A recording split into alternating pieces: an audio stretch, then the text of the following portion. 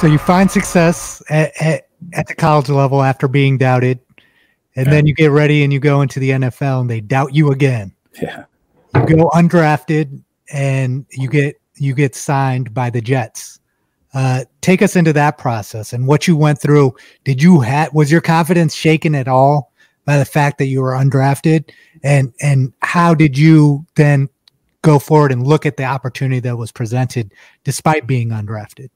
Yeah, I never doubted myself or doubted that I could play on Sundays. I think my goal, even in high school, I was never like, hey, I want to play in the NFL. As a little kid, I said, yeah, I love Emmitt Smith. I love the Cowboys. And I was like, man, I want to play in the NFL. But once I got to the age of high school, it went from, setting more, obtainable goals, and saying, hey, I just want to play at the next level. I just want to play college football. And once I started playing college football, I was like, I want to be an All-American, and then I was an All-American. Then I was like, hey, I want to be one of the top in the country. And, then I was up for, the Buck Buchanan Award, which was one of the top defensive players in the country. So there was just ground level things that I kept doing to push myself to never get complacent. And then once I got to the NFL, it wasn't a matter of can I play on Sundays. It was a matter of earning everyone's respect and proving them that I could play on Sundays. And so that's a mentality. I remember I got the call to, on draft. It was the second day of the draft. And, Cincinnati Bengals gave me a call and they said, hey, we love you. We are looking, we have a 6th round pick coming up here and we need a safety. We're thinking about drafting you. So just be ready. And so the 6th round came, they picked up another safety. Then the 7th round came and they called me back and said, hey, coming up in the 7th pick, we're going to pick you. We're going to draft you again. Well, they ended up drafting, another Nigerian safety from Notre Dame. And then they brought me out for a workout. And so that rookie minicamp in Cincinnati, I outplayed all their draft picks. But it would have made them look bad if they signed me and released the draft picks that they drafted. So they ended up saying, hey, this isn't going to work out, and sent me on my way. By the time I got back to UMass, Don Brown, who's the defensive coordinator for Michigan, Go Blue,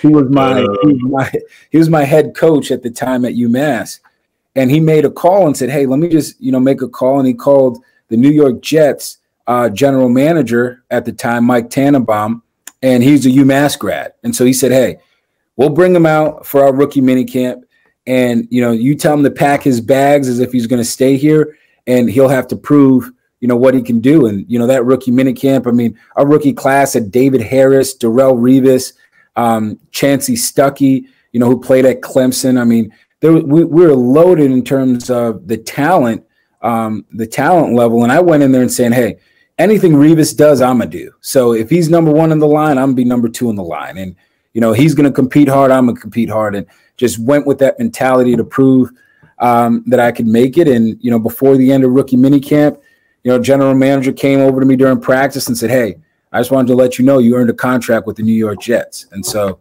that was history after that, It's pretty cool, man. And I think one of the things that, I really love hearing you talk about is the way you set up your goals through the process of your growth, getting from, youth all the way up to the pro level. Every step you took was very bite-sized. You didn't set your eyes too far away from what you were doing in the current moment. And so it wasn't anxiety about, well, oh crap, I had a bad game. Am I going to still be able to make the NFL? That's not what you were thinking about at any point, but you were like, how do I maintain my starting spot? And then how do I become the best player on the team? And then how do I become an All-American? Each step is very measurable, very current. And I think that kind of mindset is something I also see in a lot of great business leaders as well. So it's really cool to see you thinking of things in that way. And I think another thing I want to note is the UMass thing. I also I'm familiar with Andy Isabella, who came out of UMass, plays on the Cardinals. Great guy. That's my guy.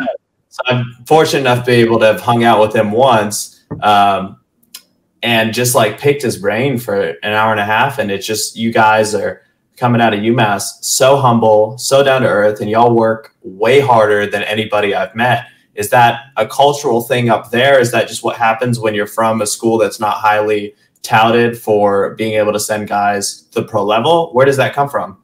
Yeah, it definitely does. I mean, to your first point, this is stuff that I've learned, post, NFL in terms of the business world is, the acronym SMART, which is, specific, measurable, achievable, relevant, and time bound, and having that mentality ingrained into me even from a young age with my goal setting, not really knowing that that's what I was doing, but I always made sure that I gave myself little bite-sized, pieces that I could, accomplish, and then say, okay, well, you did that. Now let's go to the next piece. And so having that mentality along with the small town, small school, the chip on your shoulder in terms of, not being highly recruited out of high school, no matter what your accolades were. Like the reality is, unless you're, I can't even think of really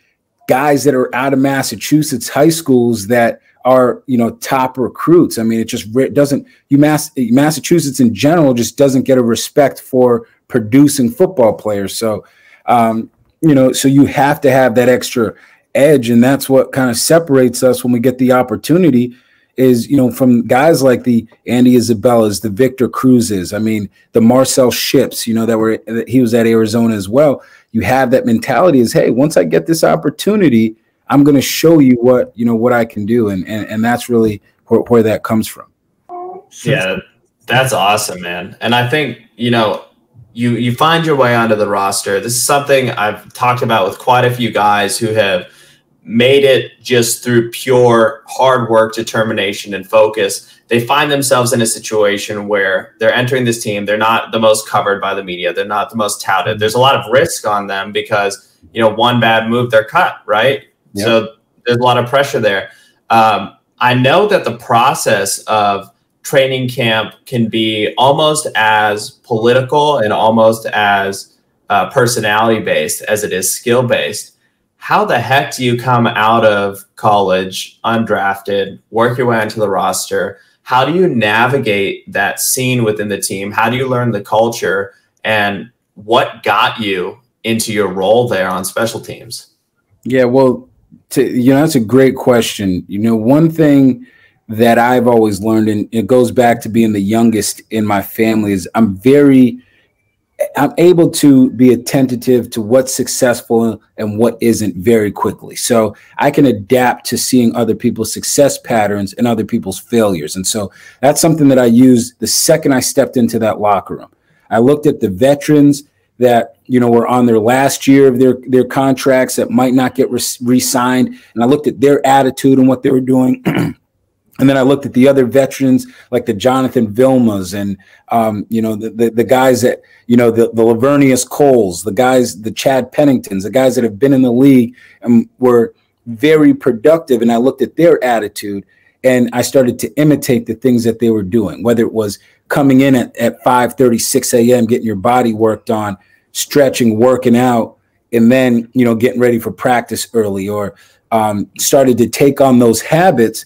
And what you see is those habits produce, they work, and when you see a guy that's a veteran that's been in the league 7 years and he's coming into the building a half an hour before, practice and meeting starts, wiping the stuff out of his eyes and, well, his longevity in the league, it's not going to work out regardless how talented you are. Once your talent runs out, they start paying attention to all the times that you were late and that you weren't a team guy. It's those guys that you see that do the things the right way all the time. When their talent level starts diminishing, they start finding different roles for them on the field to be productive. And that's just how the league works. It's very relationship based, and it's very, it's relationship based and it's production based. And so one thing that I did when I came into the league was I looked for our special teams coach, and Mike Westoff, and the general manager Mike Tannenbaum said to me, he said, "Hey, you better know where Mike Westoff does his dry cleaning at. That's how close you need to be to him, because that's the only way you're gonna make it, And so I literally was in his office. I said, what positions do I need to learn? What do I need to do? And he would just go up there and teach me and just say, hey, da da da da da. He'd write it on the board one time, I would get it. And the second he showed me it, I would get it. And then so when I had the ability to be versatile on special teams, where you could put me at multiple positions, well, then that just increased my value, because now you don't need this 7th year, second string linebacker that plays special teams and then plays on third down, when Ihedigbo can play 3 different positions on special teams, and he can play the same position on third down, and it costs half the price. And so that's how I kind of, learned the business side of the game very quickly, and how, teams are trying to budget. And, they said the saying that, they always had in the NFL is, the more that you can do, the better that, the more you'll be around. And so I was that immigrant worker with 7 jobs, I made it work.